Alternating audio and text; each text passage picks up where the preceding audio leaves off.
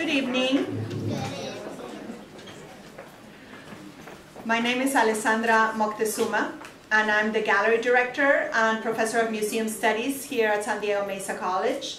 And thank you so much for joining us this evening for an interesting talk with a lecture by the artist in our show Encoded Histories. In putting together this exhibition, in curating it and thinking of the pairing of the two artists, I was really struck by the connections that existed between the two. Both of them painters, although very different type of painters, and also both of them dealing with a lot of the issues that are going on in the Middle East. I saw Doris Bittar's work probably was like maybe 10 years ago, or yeah, about maybe 10 years ago at David Zapp Gallery in Little Italy, and I was really struck by the intensity and delicacy of her paintings. I love the layering of the patterns, and I kind of followed her, and at some point we met when she opened a gallery in North Park, Prutea Gallery, and that's when we finally kind of made the connection. But I had been looking at your work for years and just really admiring and thinking about that it was something that I wanted to bring for our students to see. And Doris' work that you see in the gallery, the flag paintings, is something that she started after 9/11. And subsequently after that event, there were the invasions of Iraq and then Afghanistan. And then since then we've also had, our Arab Spring, and now again we have a lot of issues going on with ISIL. So the Middle East has been constantly in our minds. But how many exhibits have you seen where artists deal with that topic? Also about 5 years ago, I think it was, Qais sent me some materials. He had immigrated to the US, and he wanted to introduce himself and show me some of his work.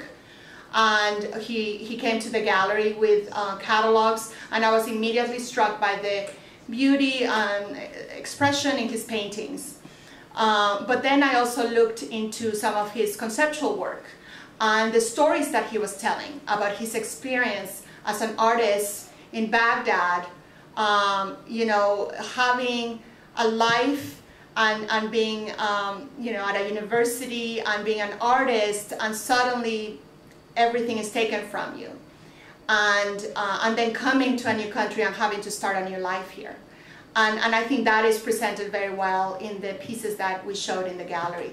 So I wanted to bring these two artists together. I wanted to bring Doris and Qais for our students to see also the universal value of art, that both of them are speaking, trying to establish a dialogue. With Doris, she's talking about the layering of the symbolism that comes from the two cultures, but she's also wanting us to see the beauty, in her, I think of her her scratchboard paintings. And also with Qais, connecting with us and trying to make us understand what it was like. And so I think it turned out to be a beautiful exhibit, and I hope you come back and you invite your friends. But I think the best part of this evening is to hear the artists tell us about their work, and also to open it up for the students, for our guests, to ask them questions about some of the pieces that are in the show. I know I have some questions for them too. So I'm not gonna go into too much detail or like read their bios, but I do want to tell you that both Qais and Doris are artists that show that work all the time. They're passionate about what they do, and they've shown their work internationally, and their work is in collections all over the world. Just recently, Doris Bittar had a show at the San Diego Museum of Art. She wore an industry exhibition last year. So I'm just going to let the artists speak for themselves and speak about their works in more detail. I just wanted to also let you know that besides being the gallery director, I'm bringing artists to our galleries for our students to experience. I also teach a museum studies class. And so everything that you see in the gallery is a laboratory for students to actually learn how to put together an exhibition, how to do the lighting, how to understand what's behind it and trying to express it, you know, through labels, through, you know, other ways of presenting this information, marketing. My advanced class is also a great way to learn about curating. This year they're doing a curatorial project at the San Diego Art Fair in November, and so we're collaborating with the San Diego Art Institute, and the students have selected artists for that show. And then my students go on to do an internship at a museum or gallery. And so we're one of the few colleges that offer this type of program, and it really prepares the students for careers in the art world. Many of them go from here to actually get jobs in some of the museums, or have that connection when they go on to pursue their undergraduate and graduate degrees at other places. So I think it's very unique, and I just wanted to tell you a little bit more about it. So I want to thank also my staff, Pat Vine and Jackie and Arissa and Sharon, and then I have a student intern, Cher, and they help us make this happen. Most galleries would have a big staff. Pat and I are the only college staff, and the rest are students and other volunteers that help us. Okay, so without any further ado, we're going to have Doris Bittar talk to us about her work. Thank you so much for coming.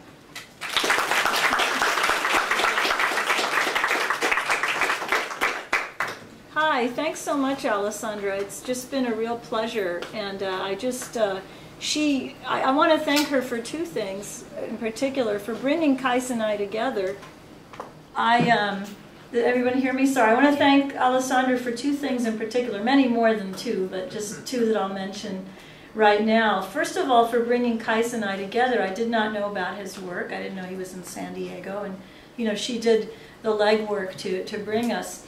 And then the other thing, just her courage to show two Arab artists. I mean, it's just sort of unprecedented, and in a major exhibit. Basically, the Iraqi consulate from Los Angeles came down here for this show. They were so thrilled because, in a way, Qais and I are ambassadors for our culture and the diversity of our culture. Now, I was born in Baghdad, as was Qais, but I'm not Iraqi. Ethnically, I'm Lebanese and Palestinian. And people don't really understand. I think it influenced me because I have more affinity with Iraqi artists than most other artists. And the artists are different in different cities. In Beirut, they're very conceptually grounded. And in Palestine, they kind of combine traditions with other sorts of traditions. In Syria, there's a kind of modernism that continues, which is interesting. It's not retrograde, it's just interesting that they do that. And in Iraq, it was always the large cultures brought together, the larger architectural, engineering, traditional arts. And the arts in Iraq flourished despite the repressions of the regime. The visual arts were allowed quite a bit of leeway, even protesting things that the government was doing, and without harm, not too much anyway. But people are surprised by that, you know, that the regions and the cities are all different from each other. Anyway, my work is really grounded in studying and researching history and layering it, or let's say telling a story, a history or a personal story, and using pattern as a lattice, as a structure. So I don't see pattern as just merely fill-in. I see it as a structural way. You know, what if you make the pattern bigger? What happens? You know, what happens to all the other sorts of components? Can pattern be important? I see pattern. I'm kind of a pattern archivist. I collect patterns from around the world, and I see pattern as a sort of cultural DNA. And I examine it as such, and like taking a double helix and blowing it up and making a huge sculpture out of it, and what will happen, you know, if we try to tell a story out of that. So I see pattern that way as a kind of cultural DNA. And I dream in patterns, I'm obsessed with them. I do little scratchboard black and white pieces out there I do before I go to sleep. They're like my little bedtime story. And I imagine all kinds of things when I'm doing them. And then I read a lot about history. I love poetry of all cultures, and it all influences me. So although my background is primarily painting, I've expanded to photography and even a musical piece. And I just wanted to show you the video that's on my website, just briefly. It's just like a minute long. So this was a piece I did in Ravenna to honor the Byzantine heritage of Ravenna and how it influenced Arab art. These are 1,100 bars of soap from Lebanon that were imported to Italy. And that was a whole story by itself, but it's just a sampling of my work. The first thing is the musical instrument I created. Not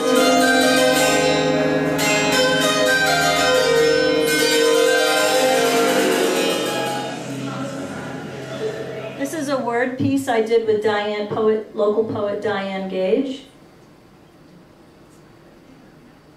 Baghdadi Bride, which is in the show, takes the Jasper Johns flag of the 48 stars, which was a conceptual piece he did, but I see it as steeped in nostalgia. And there's the soap.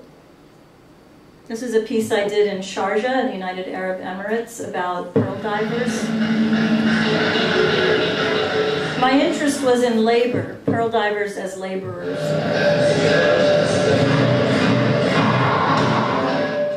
Okay. This is a more personal painting from the Lebanese linen series, and the people of the book, a very large piece. It's flat, but it looks three-dimensional. And maps made out of security envelope patterns.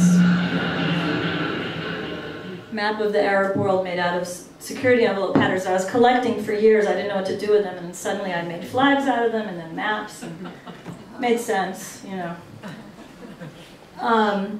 Anyway, so since 9/11, I've been really obsessed. I've been doing several projects at once. I mean, most of the work you've seen right now and in the show is since 9/11. But I was kind of, you know, when 9/11 occurred, as an Arab American, I was sort of hallucinating. I was seeing images of the American flag and Middle Eastern patterns. While I was awake, I was seeing them, little flashes of them. Sometimes they didn't go away. I was sort of swimming in it. And I said, I guess that's what I'm going to have to paint. You know? I was about to embark on another project. I won't tell you about that. Maybe one day in my 90s I'll get to it. But, you know, I mean, that's the thing, is I wonder sometimes what kind of artist I would be if it weren't for all this stuff that keeps happening, you know, and that I need to respond to. I'll back up a little bit. Since my early 20s, I've been an activist. Did not relate my artwork necessarily to my activism. Since I was about 22, I started out as a labor organizer for almost 5 years, working with women and immigrants back in Connecticut. And after that, peace activist with my husband, who's here, and, you know, Nevada test site stuff when we moved out here. Yes, we've been arrested. We didn't do anything bad. We just trespassed and stopped traffic occasionally in New Haven, Connecticut. But so, you know, then we had a family here and continued with our efforts towards peace and civil rights. I'm currently president of the Arab American Anti-Discrimination Committee chapter in San Diego. And then also my husband and I, for 5-6 years, worked on Jewish-Palestinian dialogue. Now, the whole time, I would do my artwork as a kind of historical research and separate from my activism. And it seems more like the two are less separable than they used to be. You know, maybe the last few years, or maybe since 9/11. let me get back a little bit to this hallucinating the flag and Middle Eastern patterns, because this show gives me an opportunity to reflect on work that I've been doing since 2001 with the flags. And I thought I was done 2011, and then my father died around that same period, and I began to hallucinate that he was still here near me. And I looked into it. I could probably get a master's degree in psychology. I researched that a lot too. And apparently it's very common to hallucinate if you're grieving. So then I went back to 2001 and I realized that's what I was doing. I was grieving, but I couldn't grieve. Like a lot of Arab Americans, we were too busy defending ourselves against an avalanche of ignorance and hatred from my own friends, from all kinds of factors, even within our community, a kind of denial of being an Arab because you're putting yourself out there. So I see these pieces as a kind of prolonged sort of trying to understand that, but at least on a psychological level, as a experience of grieving, a lot of things, a lot of, because it's always in the news. I think I'd be a minimalist pattern painter if it wasn't always in the news, or I don't know, stand-up comic or something. I mean, not this, but it's like I'm always trying to like get out from under and help people understand about looking at this with fresh eyes and understanding it in a different way. And I think with that, I'll just maybe start taking questions. Something else I'm working on is with other artists in San Diego and throughout the United States, we've created a group called Gulf Labor West. And we have an exhibit called Labor Migrant Gulf that I've been involved with. So about the speaking out as artists for the laborers in the Arabian Persian Gulf, who come largely from India and other places in Asia and are being exploited to create these like stadiums in Qatar and buildings in cultural institutions in Abu Dhabi. And Gulf Labor, based in New York, began to discuss boycotting the Guggenheim in Abu Dhabi and the Louvre. And we've made quite a name for ourselves. We've gotten a lot of press from The Guardian, The New York Times, all kinds of things. And San Diego created its own faction, and our mission here is to link that Gulf to our Gulf of Mexico, another labor pool. And so after all these years, I'm doing labor and art sorts of things again, which I'm really pleased about. My labor experiences were as powerful, almost as powerful as having children. Both had to do with labor and ending in the middle of the night, usually, all of them. Except Gabriel, you were born in the afternoon. The other one was 1 in the morning and labor contract like 2:30 a.m., that kind of. But I think I'll just open it up to questions, and I'll try to answer your questions as best as possible. So, yes. So, being of Arab descent, have you found that like you're kind of discriminated against, like with some of your art? Like they don't take it as seriously, or they just like don't want to see it because of the questions it brings or ideas you're trying to express? I haven't experienced too much discrimination, but as an Arab artist, not a single museum of contemporary art has shown an Arab artist in this entire country. And now MoMA has, Museum of Modern Art. I think the Metropolitan Museum of Art in New York has, the Guggenheim has, even though we're beating up on them now about the labor stuff in the Gulf. But those are all based in New York, and the Museum of Contemporary Art in Massachusetts has. They showed Mona Hatoum's work, an amazing artist, Palestinian artist, who's, she's going to be remembered 100 years from now. And they're not showing her in any of the Museum of Contemporary Arts in the United States, except for the Massachusetts one, which isn't affiliated to a city, it's a state museum. And I've complained about this to our local Museum of Contemporary Art. I don't really understand it because, as you can see, the work is very layered, complex, Nobody's pointing a finger. It's just trying to understand and express, you know, kind of what we've been going through and the complexity of the region and, you know, the implicit and explicit, you know, role the United States and Europe has had over the years and, you know, those sort of issues. I mean, it's about a conversation, you know. It's about having a conversation. It's not work that is attacking anyone. So I don't understand that, but, you know, that has been a problem. I haven't really faced too much discrimination, though. You know, maybe as a woman, like any woman would anywhere. You know, you still get discriminated against just being a girl, you know. Yeah. Can that piece that's presently being depicted be expanded so we can see it? Is it meant as a mosaic? Yeah, I could show you. Can you enlarge it? Yeah, I can go to the art part. Which is, yeah, if you go to the, I just, you know, sometimes people get bored showing too much of this sort of thing. But if you go to my site, you go to installations, you could see longer elaborations on all of these. But, you know, I don't, oops, not that one, right? That's a different one. I know there's one here for the soap story. It's called Soap Story.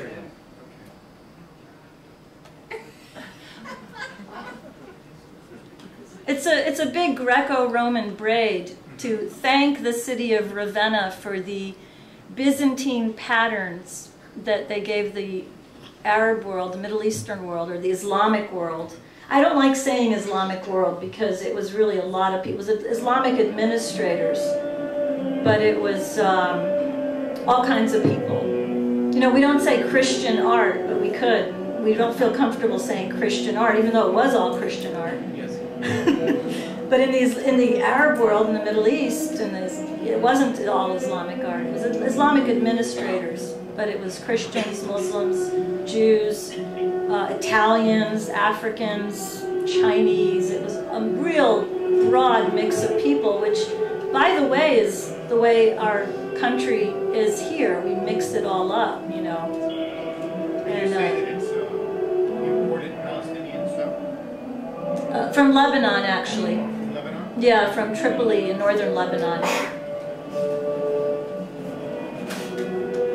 Doris, I have a question for you. Sure.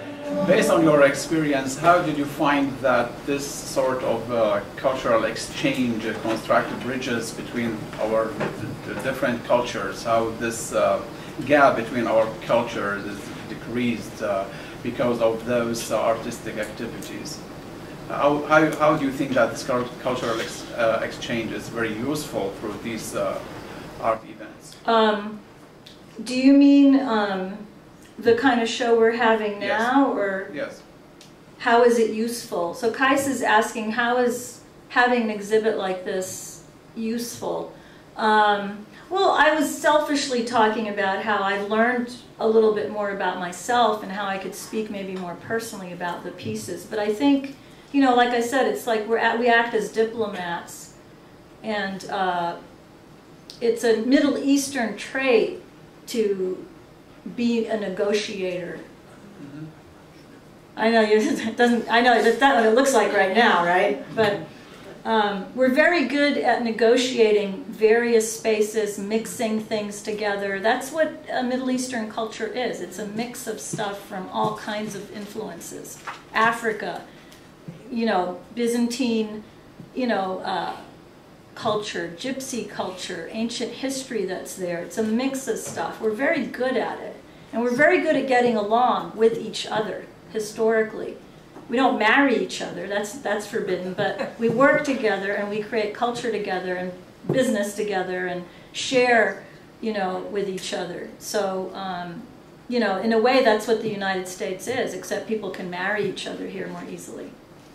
You just can't really do that there. It's not that it doesn't happen, but you know, your family really gets on your case if you don't do exactly what they want you to do. Who to marry, what to major in college, for men and women.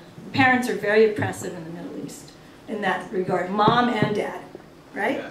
Yeah. And Qais and I are both mavericks. I'm sure you weren't encouraged to be an artist. Maybe you were. I certainly wasn't. No.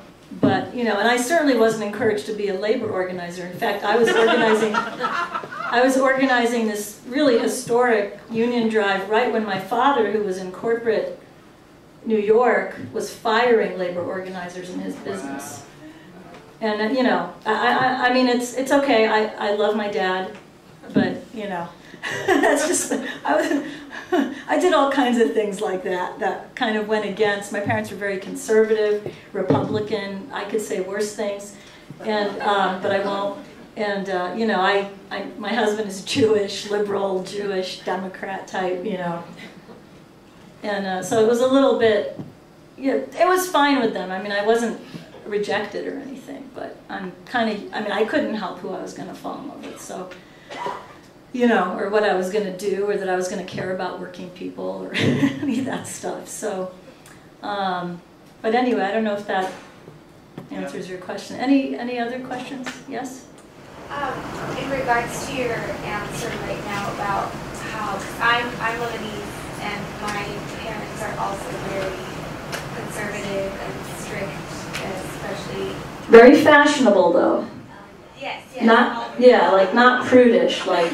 But I just wanted to get your opinion on why you think that is that way. For instance, my mother said, oh, you need to be a doctor, you only can marry someone that's Lebanese, blah, blah. You know, all parents do that, I mean, it seems. American parents less likely, but the Arab parents are just worse. They really get their way, too. The kids, I mean, how many engineers, you know, go become engineers?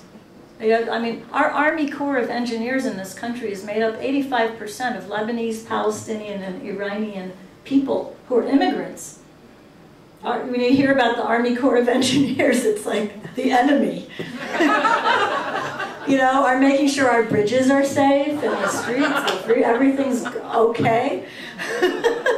So, you know, but anyway, not because we can't be trusted, but I mean, because we did what our parents told us to do. So you just have to ignore them and do what you want. There was an engineer who really all he wanted to do was play the piano at Chartres in Paris, in France, not in Chartres. And one day he walked in there and he started playing their piano, and they said, that's it, you got the job. And he quit his engineering job. And the pianist at Chartres is Lebanese with an engineering degree. I'm not kidding. Well, Qais has an engineer. You got an engineer. Yeah, there you go. Bad, you didn't stick with your job. Yeah. Could you talk a little bit about the process in surveying the various patterns, trying to discern the meaning, like the iconographic meaning, and how something might be used in a pattern, how it might be used or co-opted, or just talk a little bit about. Well, see, when you look at the patterns of cultures, you see a lot of overlap. And if you follow the history, like you know, Islamic art, okay, for lack of a better word, Middle Eastern art, is very distinct looking. You see it and everybody knows it's Arab or Persian or, you know, Middle Eastern. But it came from Byzantine patterns that look very Islamic. If you go to San Marcos in Venice and you look at the floor, it's an entire mosaic of all the various patterns there are. So what the Arabs did, and the Arabs did do it before the Persians ended that whole thing very, very wonderfully and at a very high level. But what the Arabs did is they took those patterns, they mixed it with science, geometry, text, literature, and came up with this very new looking culture, you know. So, I mean, it's really quite simple. And then if you think of how in Western Europe, how they were just marching towards this, you know, realism was the big thing, and then after modernism it broke up and they were interested in abstraction. They went and they looked at Asia, the Arab world, for ideas to create abstraction, which, you know, turned into, you know, our contemporary art, and so it's a mix. But they did it much later. We did it, you know, the Arabs did it very, very early. Very early, and in terms of architecture, engineering, all kinds of disciplines, math, chemistry. all kind, and then that fed the European Renaissance. So it's been going on for a long time, and we're still good at that. I mean, you know, the Lebanese are very good at business, and because they're just where they're situated, and they're good at pulling from here and there and making things happen. And then Arabs in general, you know, engineering is very strong. The Egyptian engineers and what was going on in engineering and architecture in Iraq influenced, they brought those engineers to Los Angeles to help build the subway system here, which is based on the one in Cairo. That's recent history.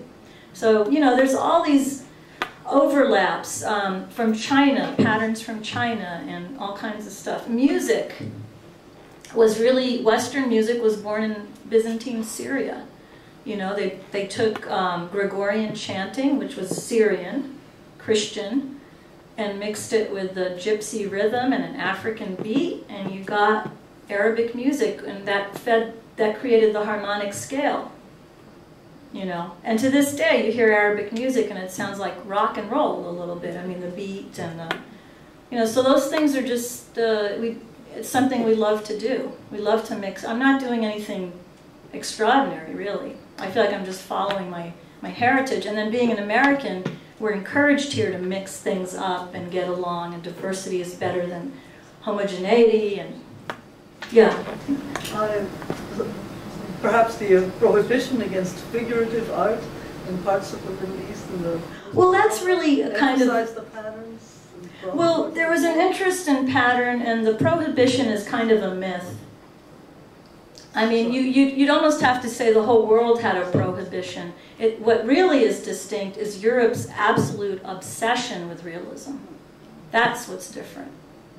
Because there's so many exceptions.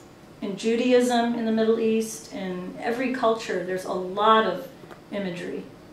You know, you find so many exceptions. And then 300 years ago, some, you know, religious leaders in Islam got together and said, that's such a silly thing, let's just prohibit it in religious places, which Judaism does too. So it's just a myth.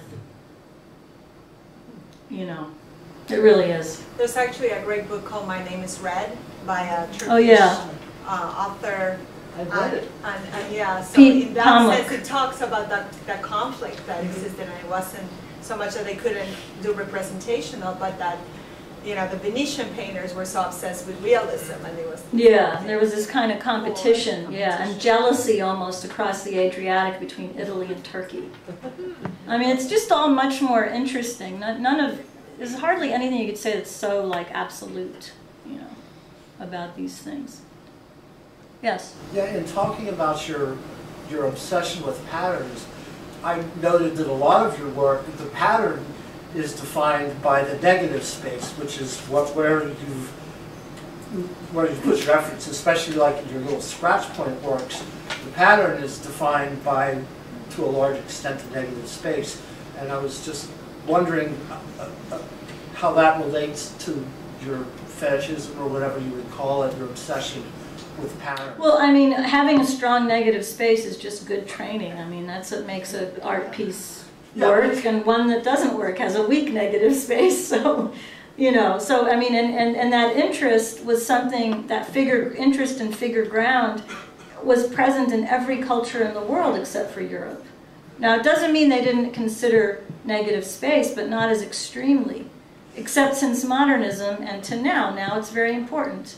And logo making is all about strong negative space, and that's only been something people have been interested in for 40 years. There weren't logos before. There wasn't that many fonts. There wasn't anything. Well, some of your work, I mean, it's obvious that you've superimposed the pattern over the background, which may be the content or maybe not.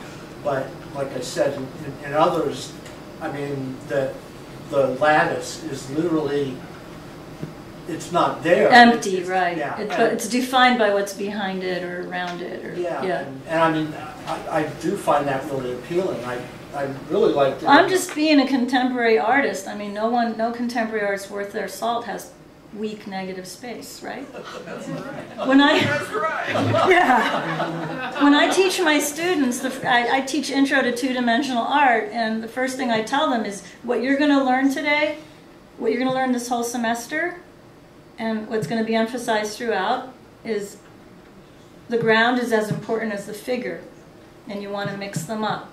And this is a kind of a new thing.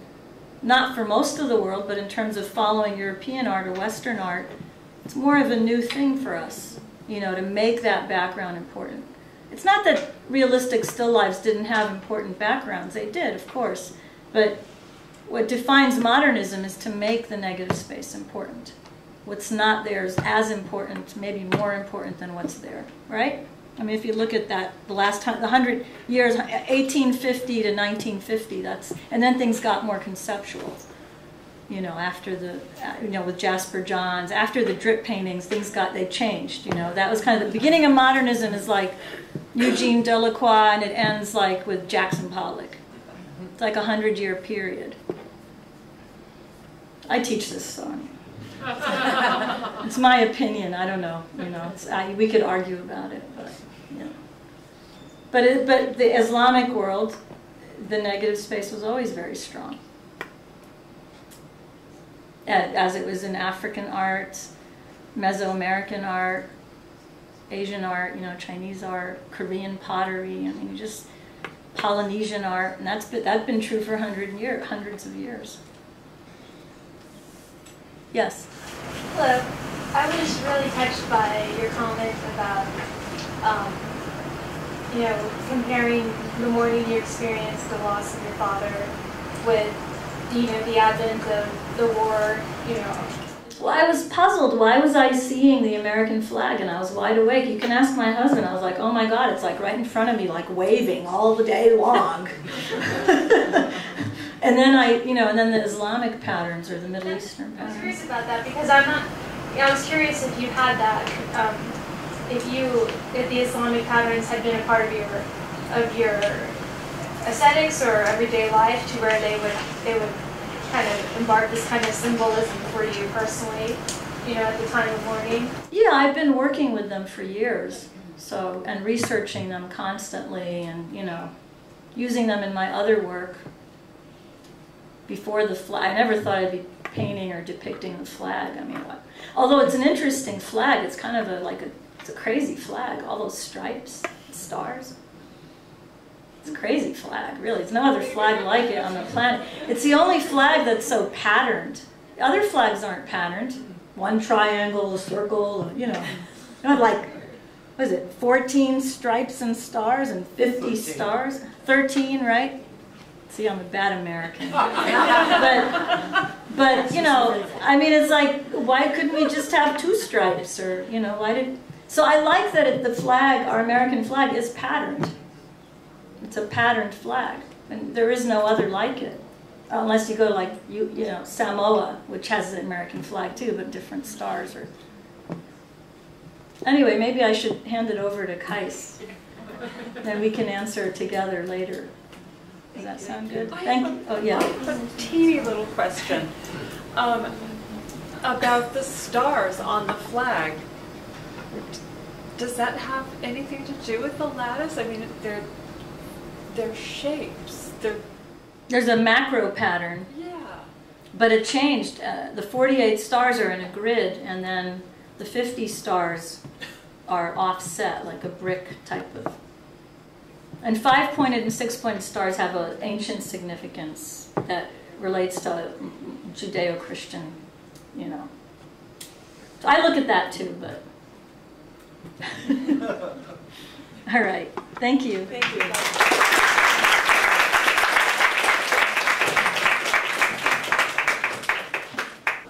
So next is Qais Al-Sindy. He's gonna talk to us a little bit about his work. Thank you so much. Good evening, everybody. I am not a good speaker as Doris is. She's a master here. I want to thank Alessandra and Doris for making this experience actual and on the ground. I like this experience very much to show our artwork together.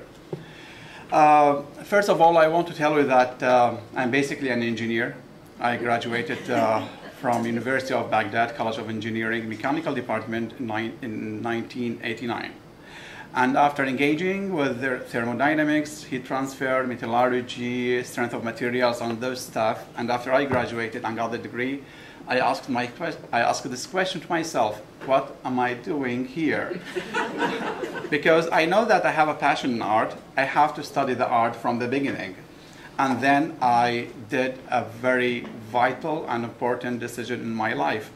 I switched to be an artist. I studied 4 years to get the bachelor degree in fine art, and then I studied 3 years to get the master degree in fine art, and my thesis was about Christian art and all and all the churches, shrines, monasteries in Iraq. Anyways, for me, it's a little bit weird to speak about my art, as my art used to speak about me. But let's start here just to have like a short trip through my art.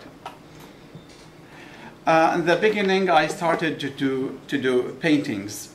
From my childhood, I was doing paintings, and in the beginning, I started to do the realism style, and then I found myself in the abstract expressionism style. I feel that each painting has a tale, because when I paint, I try to convey my stories and my tales. I interpret them to be an art piece. And then I demand or ask the audience or the viewer to make the reverse interpretation, to make to get their own stories. I have my own story to tell it through my painting, and then the viewer will get his own story. In this way, I like consider the paintings to be like mirrors. Everybody reflect his own experience, his own memories, his own passion, and everything. In my painting, there is a lot of layers, because I paint many paintings at the same time. A couple of weeks ago, when I called a client of mine and I told her I have an exhibition, this client purchased a painting from me 3 years ago. And she told me, Qais, do you know that I discovered there is a third woman in this painting? Because the painting was under the title of woman, and she discovered there is another woman in the painting. And this is what I like. I like the joy of discovering new horizons and new things in my artwork. That means my artwork will not be blocked, and if it's blocked, there is no any joy in it. And then, after doing these like series of artwork, I started to do many series of love, peace, hope. I found that the message of the paintings or the art in general is not just to decorate the walls. There is another mission for the artworks, is to convey a message, to tell something for the people. From here, I started to do some murals. These murals were showed in some colleges in Baghdad. This one is in the College of Fine Art in Baghdad, about the Gornigan. The murals are more like seeable, that more people can see them, because not everybody goes to the museums or galleries. Meanwhile, the murals can be displayed in the streets and the squares.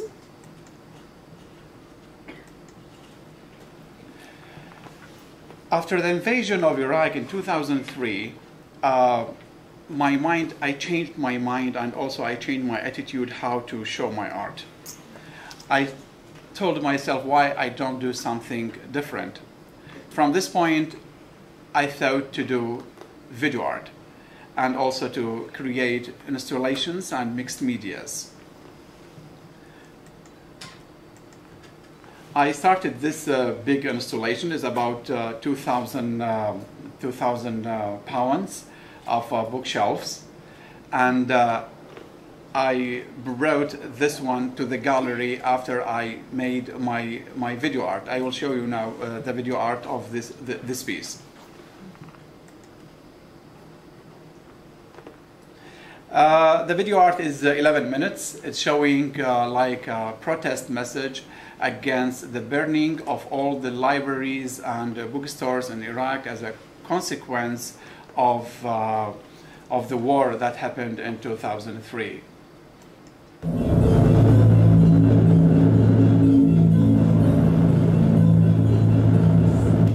Sorry. Here. Yeah. Yeah, thank you.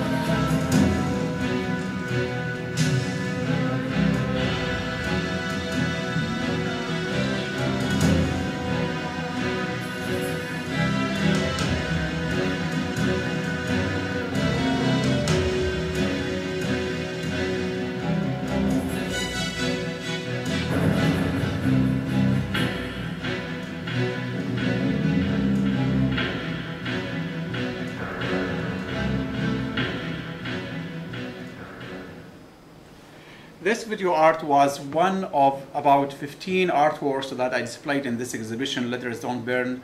The exhibition took place in Amman in Jordan.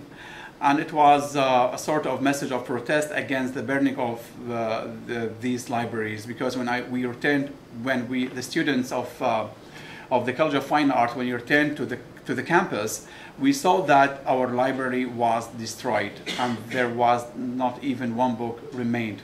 Every paper, every letter was burned. And I just wanted from this exhibition to tell why this happened at that time. The consequence of the war was more severe and miserable than the war itself. And also I started, how can I provoke the viewers, the audience, because when we go to any art show, we use just our eye, our vision. And then I try to use another sense of the human beings. Let's try the smell. How can I provoke the audience, the viewers, by the smell? I brought this crude oil and I put it in this aquarium here and some papers here. When the people came, the crowd came to the art show, the smell was very severe, was very bad, and nobody can support it. And my message was that everything is happening on this globe is because of oil. And now we are detesting this smell. We are don't like this smell, but the smell of this oil is the reason why all these conflicts and arguments that happening in this world is happening right now. And also I put some Al-Sindy drawings to be drawn here in this artwork. And also I kept doing more paintings. I created a series of love. At the same time that I against the bad things that are happening in this globe, still I have a hope, and I still feel that I am optimistic. In love, we can solve any problem that we have in our life. I did many, many paintings of love, of passion, and also struggle.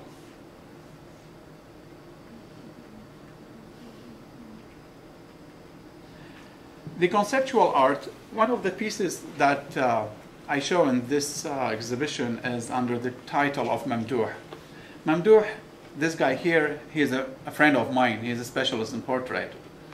When I was in Jordan, living in Jordan, Mamdouh was attacked by a booby-trapped car. A car exploded, and he injured and stayed in the hospital for 7 days. And after 7 days, he died. In this artwork, maybe I can go to my website to show another picture here. And here's the series of the painting. I did four paintings for him. The first one is I depicted him in realism here, as you see. The second one is like I am showing or representing the time that he was injured in the hospital for 7 days. And here I painted this guy with the charcoal and the ruins of the same car that he was attacked. Exactly. I asked one of my friends to bring that charcoal, that coals, like the ruins of that car, and I painted him with my charcoals, with my chalks, and with my pastel here. And I will ask the viewers to touch the third paintings. We know that it's prohibited or forbidden for everyone to touch any artwork in the museums. But here, no, I will ask you, no, please touch this painting. I want you to touch it. And when you touch it, you will get here stain on your fingers. And then I provided the fourth piece, which is this one, which is a blank canvas. You need something to wipe your hand, to clean your hand. And with this canvas, you can wipe your hand. Okay, and when you wipe your hand, you'll get a fingerprints. And the fingerprints is a very important evidence that we are responsible for this crime. Everybody is responsible, that there is no more peace in this world. We have to struggle, strive, work, fight for peace.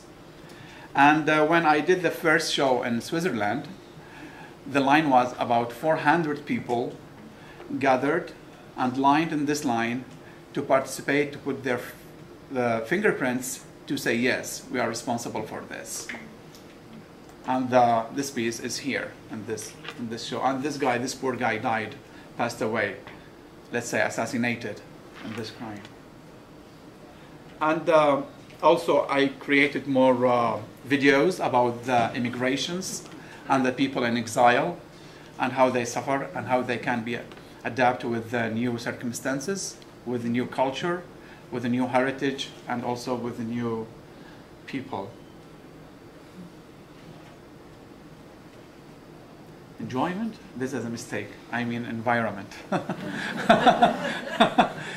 Also, one of the topics and themes that I try to analysis and show in my artworks is the environment, because one of the main problems we have here, especially in California, is the drought, and also missing or lacking of water. I showed about 100 or 122 of bottles, of empty bottles of wine here, and beside them there is a small, like 12 ounces of water. I am saying that this small water is stronger and more powerful than those good-looking bottles here. And the message is we have to keep our water, to maintain the sources of our water here. One also of the conceptual artwork here is this one that maybe I don't know if you paid attention to it. We stick it on the ground as the foothold, sorry. I am saying that we compete each other to find a spot for ourselves. We compete to get the positions, to get jobs. We compete to take opportunities to get better life. And this artwork, if you try to find a spot for your foothold, I doubted that you can't find one. The competition is very difficult. The idea is very contemporary, and I show here mixes of animals, children's, barefoots, civilians, troops, everything you can find here. It took about 2 weeks to design this one, and thank you for Alessandra, who helped me to make this this artwork to be achieved and sticked on the ground. It was many obstacles that we faced to do this artwork. And also one of the installations, it was about the knowledge and culture, because of the globalism that we are living right now. it's rarely that we open a book. I am here the message that I ask the people to keep let's say the hard copies of books, not just everything is electronics.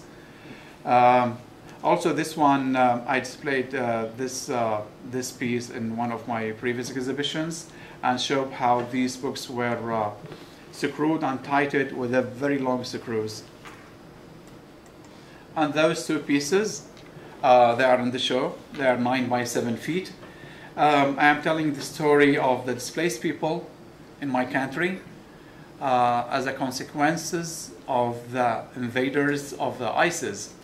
When ISIS occupied Mosul and some cities in Iraq, they ruined and destructed everything. And those displaced people, those exiled people, they don't have home, they don't have a place, they quit everything. And this expressionism style, I try to say that those people who displaced from their houses, they kept having their country or their home in their heart. And the cube here is a symbol of the country, is a symbol of the house, is the symbol of the home. And the small two pieces that you see is the sketches that I prepared to do this large-scale paintings. And at the end of the day, I see myself painter more than doing those installations, because my passion is always in art. I think that's it. It's very like briefly short trip to my art, and if you have any questions, I will be more happy to answer you.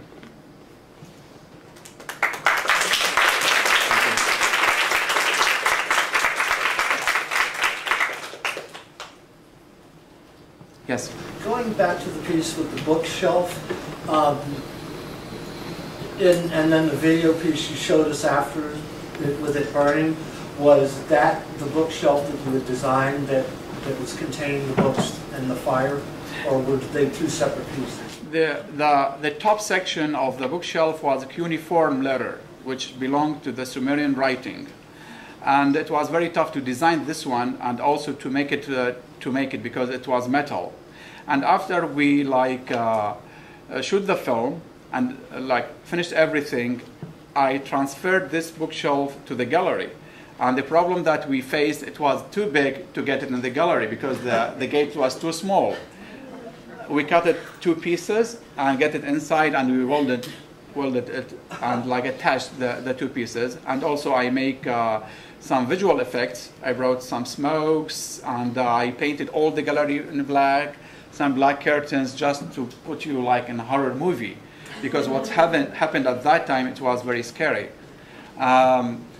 And it was you can see that when you see something in a movie, sometimes you feel that you want to see the location, you want to meet the actors, you want to see some accessories. And I brought that bookshelves there, bookcase there, just to tell the people, here is it. And it was a good response I got, and good feedback I got from the crowd at that time.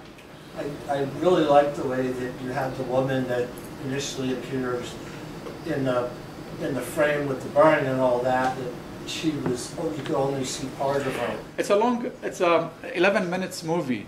I just displayed the last couple minutes or last minute.